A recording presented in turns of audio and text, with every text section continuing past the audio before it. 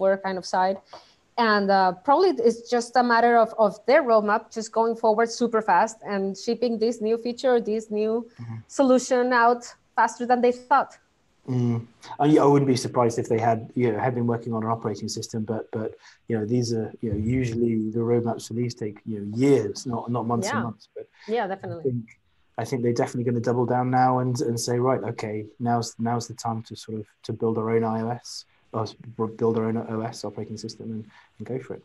So I think we're live now. So I'd like to welcome all the people who are watching. I was just having a fascinating conversation with our guest speaker about the big things that are hitting product at the moment. I hope nobody will have missed it. Both Games of Thrones finale, which I've not watched yet, so no spoilers, please. But also, Huawei and the implications on Google and the implications on Huawei. We were talking about, the product roadmap for a lot of people in Huawei has probably been severely disrupted now, and there's going to be a lot of people at a lot of levels thinking, what do we do now? Where do we put our future bets? And I think one of the things we discussed was probably in their own operating system, but who knows? Definitely. Yeah, definitely.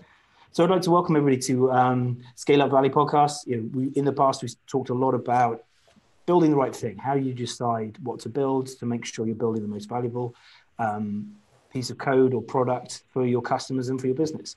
Now, hopefully, we're going to bring it down to more into execution with my guest speaker. But quickly before that, I'd just like to point out that anybody can go and see previous podcasts that we've talked through and discussed. And also join us on the community, siliconvalley.com/community, and find out, engage with people like myself and other product professionals, as well as see some of these previous podcasts.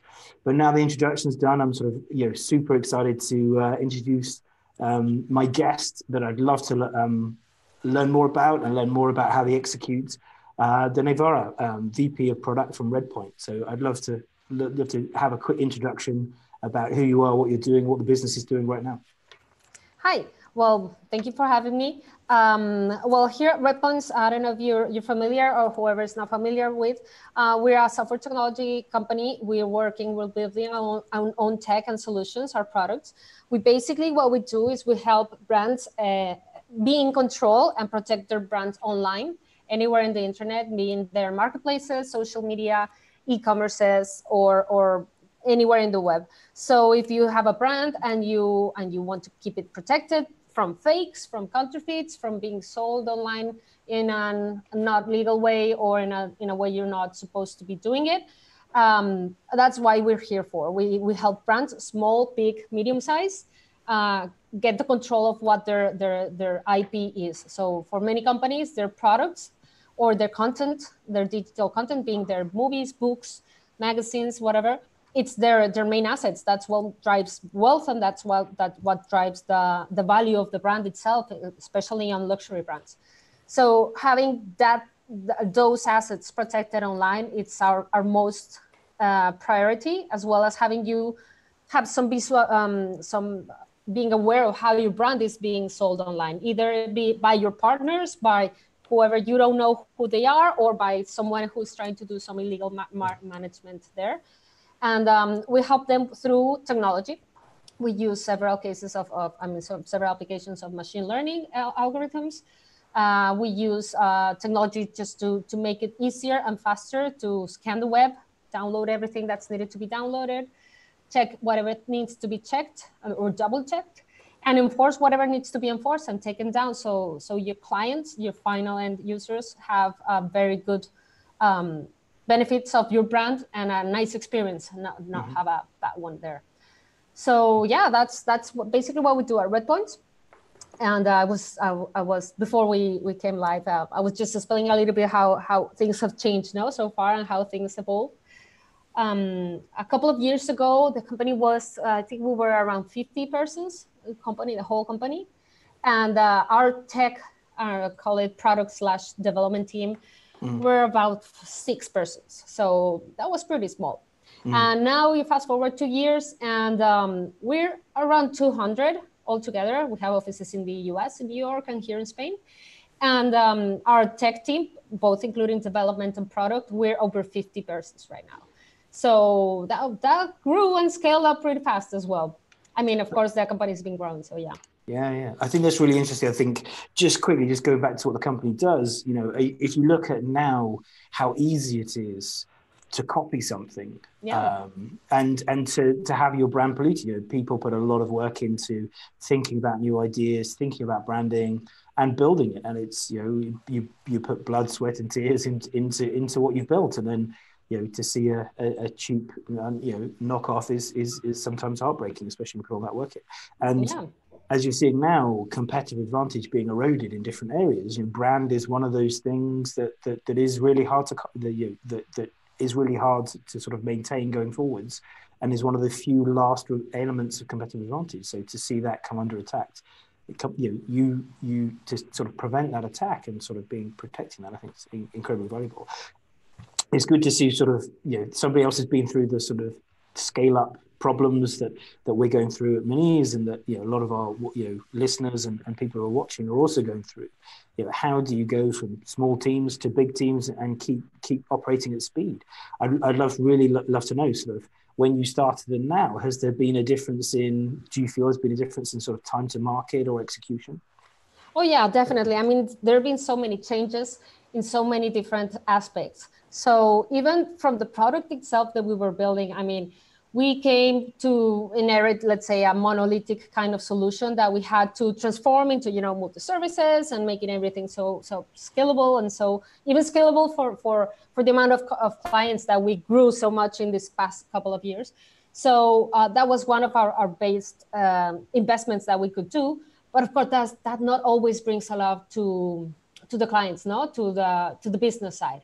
So you have to kind of balance both things, balance the way how you keep on growing and establishing your own products and your own technology, and also keep on bringing product, and features and value to our customers that want new things to see. So that thing is a challenge, but I think that one of the biggest challenges as well is it's not only about scaling up, like in the company, growing from this to that, but also onboarding all these teams, all these people that are new to the company. What we do, it's not easy. It's not simple. It's quite complex, and it has some legal background to it. It has technology to it. So it makes it kind of don't get me wrong. It gets complicated, but in a good way, because it's always interesting and it keeps evolving and it keeps changing. So just like you were saying, with nowadays it's so easy to have something made a copy of. That also makes our business and our area go faster and grow faster and adapt faster. So it always keeps you on your toes, going fast everywhere. But that sounds great when you have a team of 50 from day one and you keep the same team till 2 years later, and you keep on building. Now, when you have this scaling up from day one to day 200 or whatever, you keep on adding, and you start growing your team, you have to do a lot of work on the management part, on hiring the right profiles, on making sure you have all the protocols, all the procedures, everything is structured. Because when someone joins, at the beginning, you might have time to, walk with them the whole month or 2 months and have them ramp up. But when you have, 30 people, 40 people coming in the past 2 years, you have to have a system to make this work and have everyone ramped up in order to be productive. Because if not, that's just a lot of people there. Yeah, I think completely agree. These are the nice problems to have. We're growing so fast, we need to hire loads more people. I think those are really the nice problems. Obviously, it doesn't make them easy, but they're the nice problems to have. And I think you mentioned a lot of different things, from hiring the right people to onboarding people, which I really think is key. So let's zoom in there. So how do you help people get up to speed really quickly? Sure. That was one of our, let's say, our side projects on the product team. So when we started building the product team here at Redpoint, I created this kind of different structure. It's not what usually you will find in a product team company, because you usually have UX designers and product managers. Well, we have these parts, but we also have QA, and we also have support, and we also have machine learning, and we also have data analysis. All of these under the product umbrella. I mean, if you're a product company, basically anything can fit under the product umbrella. So there. But we do a lot of interesting things here. So one of the projects was working with the support team to work in a proactive way of support, not only the reactive way, like you would think you have a problem with the platform, you contact support and you get help, but more on a proactive team, which is a lot of training and documentation and procedures and understanding how things work. So we don't only do that for our customers, but we also do that internally. So what we did is we're collaborating with the HR team. Of course, when you grow, you have to collaborate in any ways possible because no one can do everything by themselves. So collaborating with the HR team, what we've been building right now so far is a plan of onboarding where during the first week, you get accompanied, let's say, through the different areas of the company. So you understand everything. But not only that, but you also get trained on your specific area. So what we did is we built a academy kind of e-learning platform that we do internally, that we use internally. So whoever comes in, they're sure to have all the documentation that will help them get on board as fast as possible and get all the answers answered, all the questions answered, in order for them to ramp up as much as possible. So yeah, that's a good way to try that. So how long do you reckon it is before somebody's sort of starting and then sort of starting to sort of push code to production or write code or design something? Is it days or is it weeks or is it months? Or? Yeah, well, it all depends on the area, of course. I mean, if you're from finance or let's say from the operations side, that will take from 1 week to 2 weeks to be fully operative. If you're on sales, maybe a little bit more because you still have to understand a product and a solution that's kind of complex, but you know how to sell. So that part you have it covered. Yeah. Now, what we do here, it's something that it's not like you would say, I don't know, it's another e-commerce platform or on another store or something like that. So people who come here, they've never done anything like that. And we use a lot of technologies in a very, we try to be very, very emergent, like very new technologies. So it sometimes takes a little while. But I would say that for product people, it takes around a month. And to be fully aware of everything what is going on and like you can leave them alone and have their own decisions made and that's perfect. Okay. Yeah. On support or code, that's less, let's say like around 2-3 weeks, depending on what we're doing. But I always tell them, I'd rather they go slow, but they really understand what they're doing.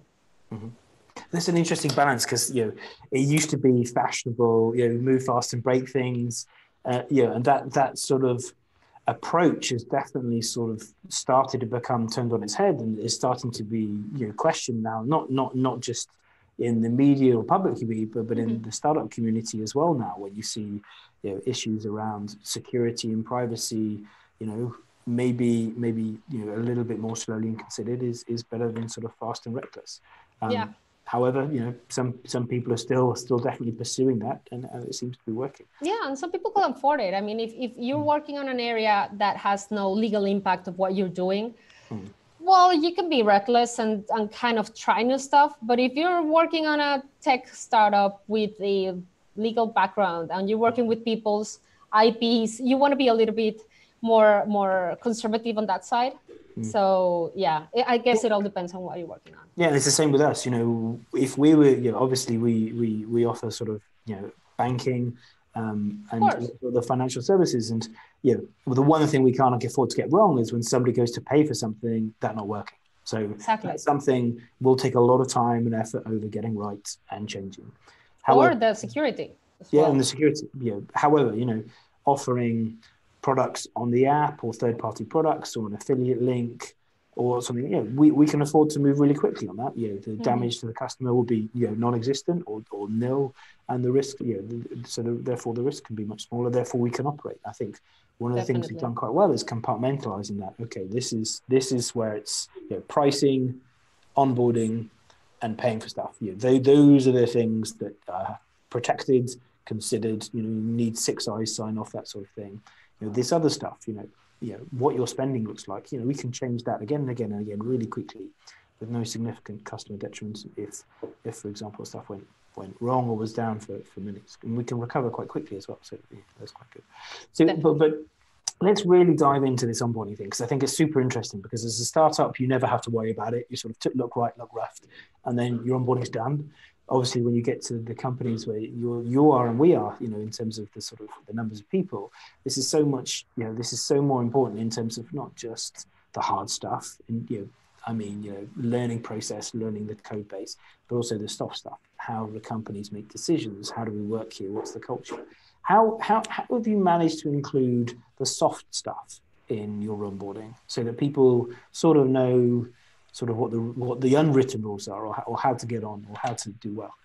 Yeah, that's something that we do. I really like how the way we have this in our culture.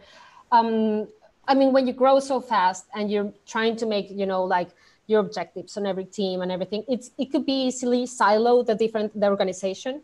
And I think one part of having this kind of size of a company is that you still could have a very open culture and have everyone talked around. So from day one, the onboarding process, whichever person joins from whatever team, goes through the same, let's say, basics of the process, which is understanding the structure of the company, the culture of the company, who is sales and how they do it, who is marketing. Just quickly, can I dive into the culture? Sort of, how do you do that? Is that somebody? Is it a video? Is it the CEO? How do you tell people this is our culture? Sure. So this is piloted by the HR team, all the recruiters and onboarding. They have, once people join here, they already have all the first week, let's say, organized. So they have meetings with responsibles from different areas where they will teach them stuff. It's a one-to-one meeting. And in some cases, we also provide like a little academy kind of e-learning studio for just basic IP knowledge. So everyone in the company gets to learn a little bit about IP protection. And then they talk to the different managers on the different area. So they explain the different culture, how it's organized the team, what they do on the daily work, what their objectives are. So from day one, they are already being part of the organization, and a lot of information is being shared.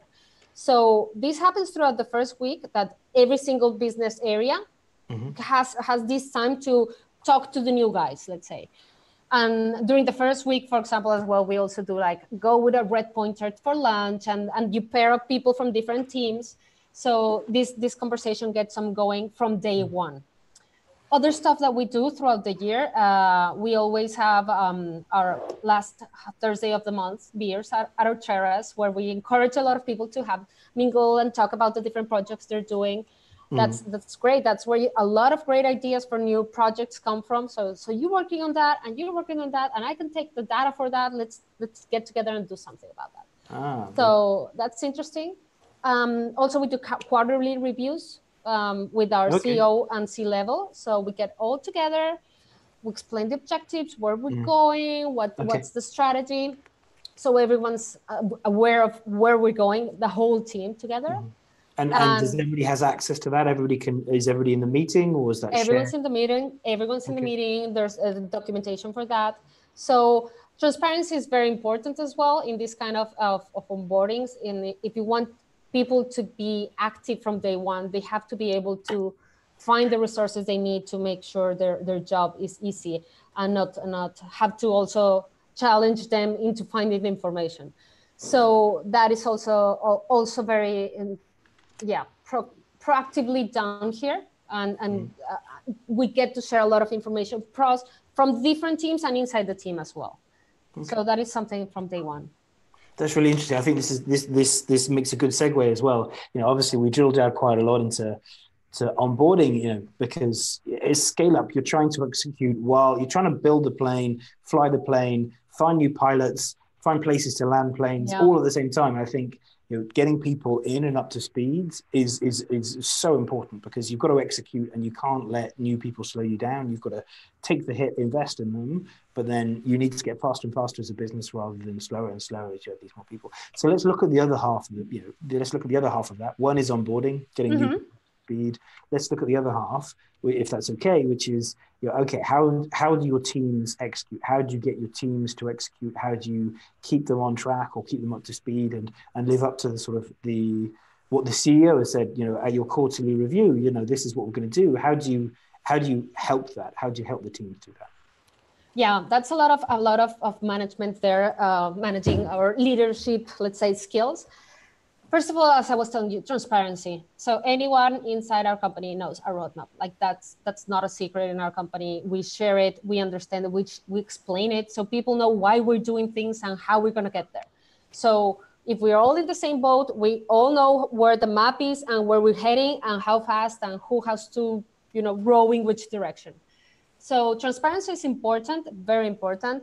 We share this information across everywhere. Of course, there's a lot of communication between teams, like any other company. Our product team has its own stakeholders. So each product has its team of stakeholders, which are from every single other area in the company. And we have meetings very often, so they can see the every sprint planning we have, what's going on, what's going to happen, what we're building, what we're prioritizing. So across that, everyone's aware, and we keep on. How do you do that? Yeah. I'd love to know more. So say I'm in a team. What do I do? What do I do as one of your teams? Yeah. How do I get input? How do I live that transparency? Yeah. So I mean, first of all, documentation is everything. Is Confluence, across the company, everywhere, all the information is there. So that's a good point to start. And all about the meetings and the processes, well, it's just a basically agile communication where we have, our priority meetings with stakeholders. We do dual track kind of roadmap of planification. So we sit down with the different stakeholders from the company, define what we're going to be defining this week or this sprint. What else are we going to be planning on building this sprint?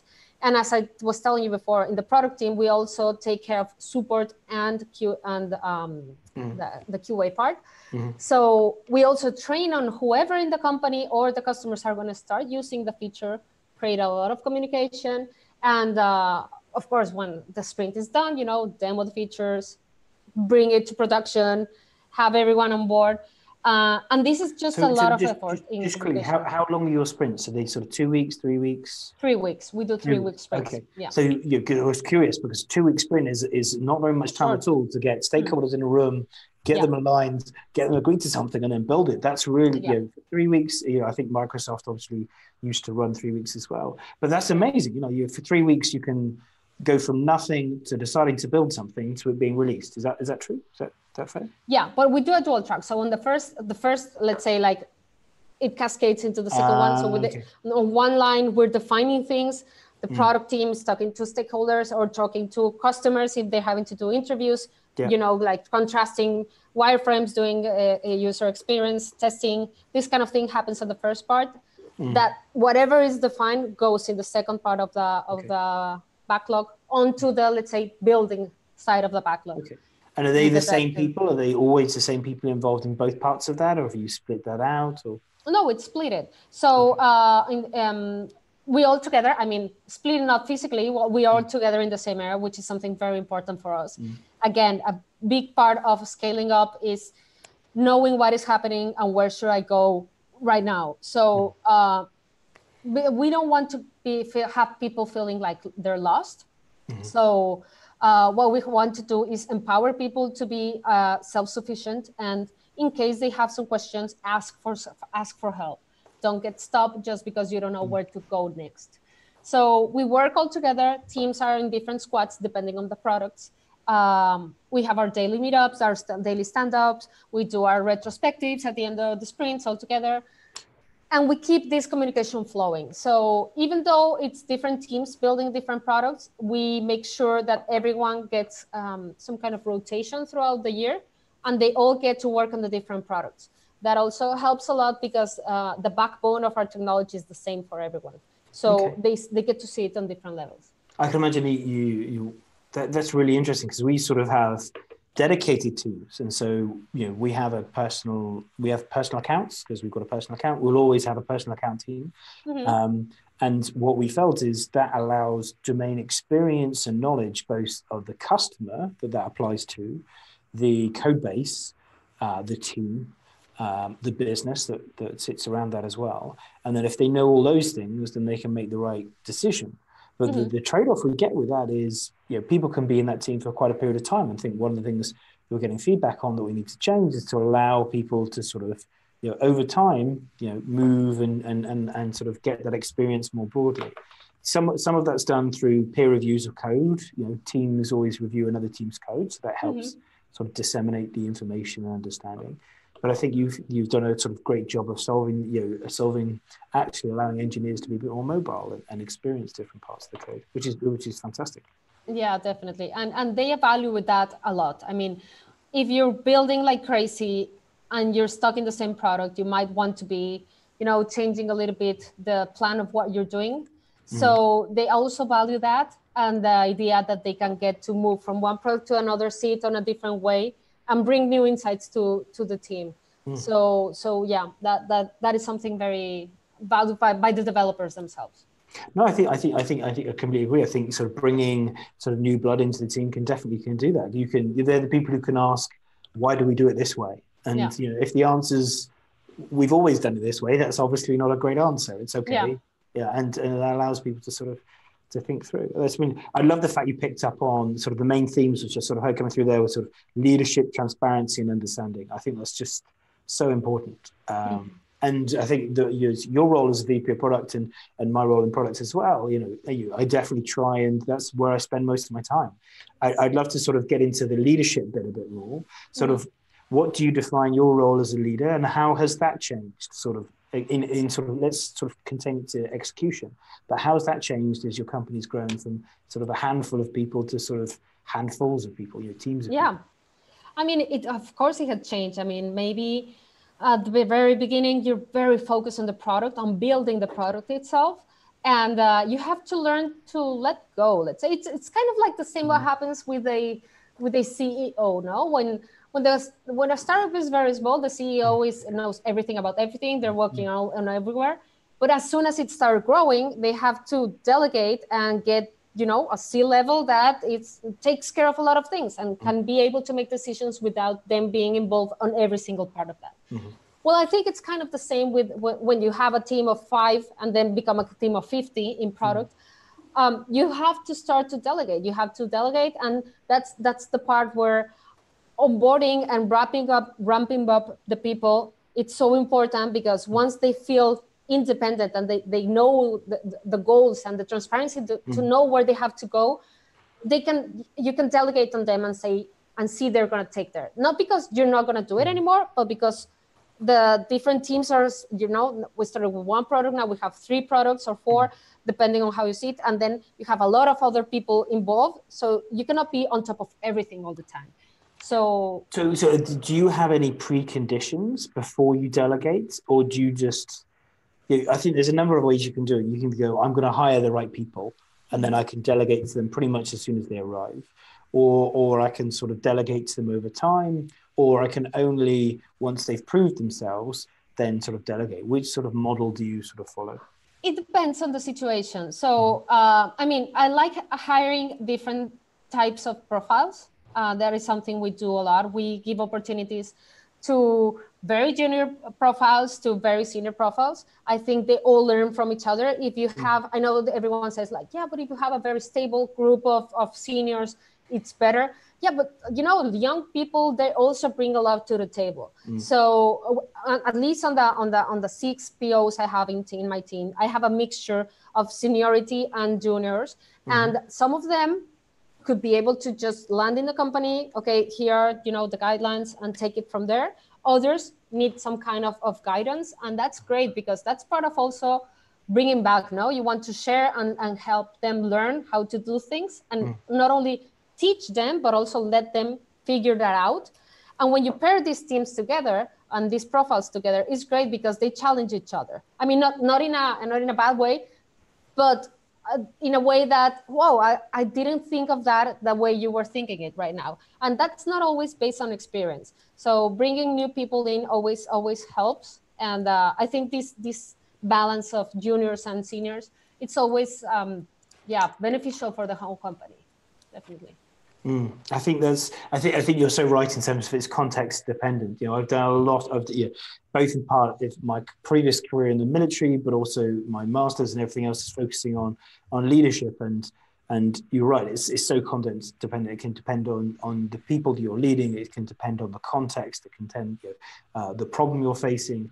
I think you're so right. I think you're right in terms of trying to get a sense for that, but also balance. What I loved about it is you're sort of taking risk in some areas with some junior people, and you're not taking risk in other areas. That allows you to be more flexible, but also more diverse, I imagine, as a group of people. I imagine the thinking is more diverse if you just hired sort of monolithic, very senior people. That's something very important at Redpoints. For example, this is something that not very easily, but we achieved I think it's 46% of our company are female. I mean, and the whole company. I mean, just in the C-level, 3 of us are female. So that is just one part of the diversity. Great importance in nationalities, in different studies, people from social studies, people from mathematics, people from engineering. And putting all this together makes a lot of effort. It takes a lot of effort from the whole company to focus on bringing all these different profiles to make it work all together. But the benefit of that is such a big benefit that I think it well deserves the investment. I think you're right. I think that there's the old African proverb, isn't there? Sort of, if you want to go fast, go alone. If you want to go further, go with other people. And you're right, but there is the overhead. There's always this sort of both cross-cultural leadership, but also as you're more diverse, you have more discussions, and those more discussions, however fruitful they are, they can, if not managed well, can potentially lead to paralysis by analysis. Or interpersonal problems, as some cultures are more combative than others. Which is that's where I think it's very important to have a very transparent and very clear line of what our objectives are, where do we want to go, and plannings. So roadmap plan. I mean, it doesn't have to be with dates or whatever, but you do know what you're going to do in this quarter. What is the focus? What are we going to try to do this? And not only from the product side or the dev team, but what is marketing doing to achieve this? What is sales doing to achieve it? So you know that, again, you're not alone. Even if you develop the best feature, whatever, if no one sells it or no one communicates it, or the customer success team does not communicate it also to the existing customers, well, it's going nowhere. So it's a whole team effort. And I mean, without a good communication, that's just basically impossible to do. Brilliant. I'd love to dive in now. You've talked about delegation and the sort of prerequisites for delegation. And I said, what happens? So you've delegated now. How do you sort of keep the speed up? And you've delegated a lot of power to the teams, which is amazing, and something that we try to do quite heavily here at Monese as well. How do you then keep the pressure on and keep the acceleration when you sort of delegated a lot of power to people? Yeah. So me personally, what I'm doing is, I mean, I do delegate in areas that I'm able to, like, well, I feel more comfortable to. So my machine learning team, the R&D team, they're delegated. They know what the goals for, proof of concepts we have on this quarter, and then I'll let them do and bring results, and we have these dialogues. Same thing with support, QA, and the data team. But for example, with the product owners, I manage them myself. So I have constant meetings with them, even if they're just work meetings, because they want to, bounce off ideas or have some interviews with some customers. We have a weekly meeting depending on the product, each product, to see how it's evolving, how things are going forward, if they're stuck somewhere because maybe they haven't received any information or they need some help somewhere or taking a decision.